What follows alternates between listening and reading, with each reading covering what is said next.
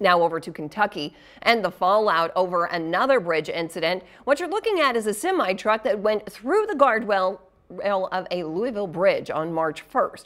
Police say Trevor Branham weaved his pickup truck through traffic at high speeds, later hitting a car stalled in the right-hand lane. They say he then veered into the wrong lane and collided with a semi, the driver of which had to be rescued. And you see, that is a very scary situation to be in. That crash left 2 people injured. Branham is now accused of wanton endangerment and driving on a suspended license.